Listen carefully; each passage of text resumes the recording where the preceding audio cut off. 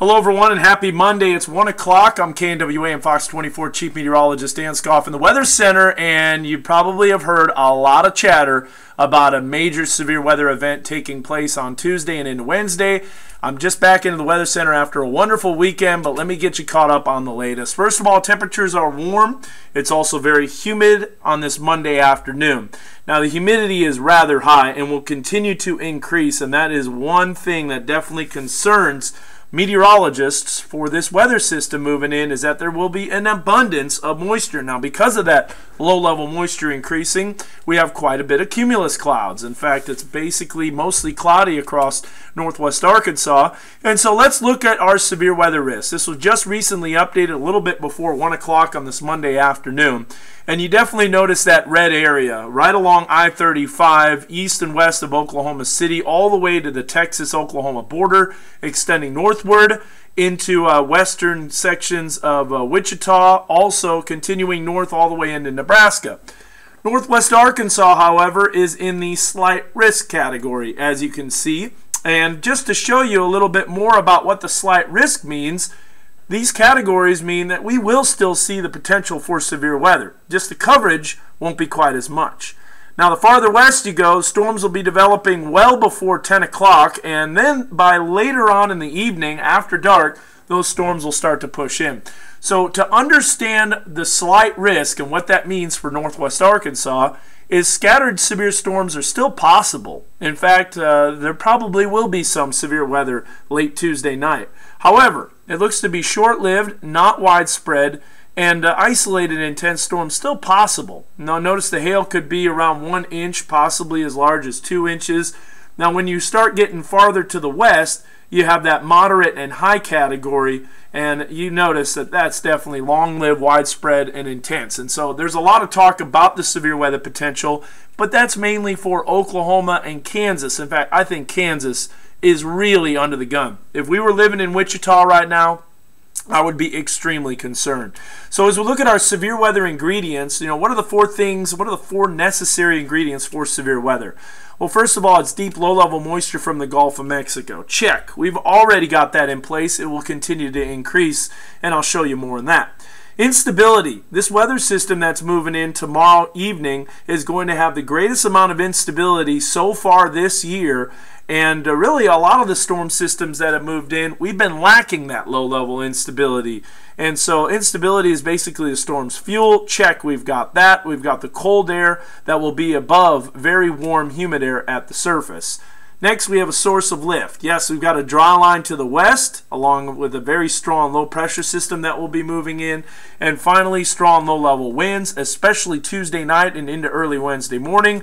There will be strong winds for those storms to rotate. Now, as we look at the moisture, look at how humid it is down to the south. Dew points in the upper 60s. We still have a full day for this southerly wind to pump into the moisture into the western Oklahoma area, as well as central Oklahoma and even northwest Arkansas. Now look at this by Tuesday evening. Our dew points are going to be in the upper 60s into the lower 70s. So that means extremely muggy and humid air. Now by Wednesday morning, that cold front starts to push in and starts to dry us out. But we still have a risk of severe weather Wednesday morning into the afternoon as well. So our satellite and radar are currently showing no thunderstorm activity over Oklahoma. And what's the reason for this? Well, it's all about the cap, and you might have heard about the cap or the lid preventing thunderstorm development. So here's what the cap is. Essentially, you have very warm air that is flowing off Colorado and New Mexico as the sun heats the high terrain. That's about 5,000 to 8,000 feet above the ground. Then you get these southwesterly winds aloft at that level that blows that warm air into the high terrain, into the plains, also into northwest Arkansas and the river valley. Now, as this cap is a very warm layer of air that prevents thunderstorm development. Now that's going to move over Oklahoma as well as Kansas throughout the day. Then you got the humidity that's pumping in south of that and a little bit below that warm layer of air. So the warm air aloft, which is the cap, prevents thunderstorms from forming. Now as we head farther east, if the surface air gets warm enough, which we're expecting tomorrow, lots of daytime heating in Oklahoma, and that cap will weaken enough, thunderstorms will erupt by the afternoon and into the evening along the dry line, and I'll show you a little more about that. So here's this weather system. It's an intense, strong system that is moving in from the desert southwest in the Four Corners region, and it's going to become what's called a negatively tilted trough, meaning this energy is going to swing out like literally a fast pitch softball, women's softball. When they underhand pitch and they fling that system in, that's exactly what's going to happen with this system on Tuesday. So notice no thunderstorms today. Tomorrow we got the dry line setting up to the west, and there you see by about 4 or 5 o'clock thunderstorms erupting. Now, the future track, I think, is personally a little too fast on this, but it does bear watching.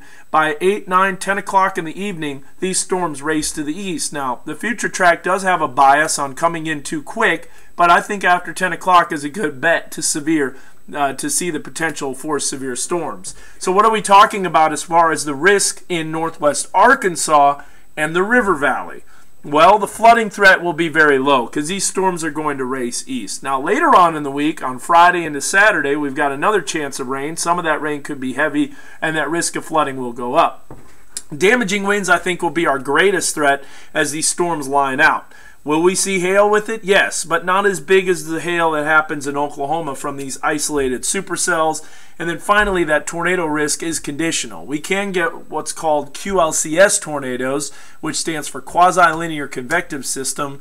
And those are the storms that are very tough to determine exactly where it's rotating, and before you know it, there's a quick spin up that develops that ends up producing damage. So regardless, we do have the potential for severe weather Tuesday night and Wednesday morning. We're going to get you geared up for that. We're going to teach you all about ways you can stay ahead of the storms, but there will be a lot of talk about major tornado outbreak. And for Kansas, yes, that's true. But for northwest Arkansas and the River Valley, yeah, we do have the potential for tornadoes, but the risk is not as great compared to what's happening out to the west. I'll give you more updates throughout the day, also throughout the day tomorrow, so keep it here with your Weather Authority for the latest weather information.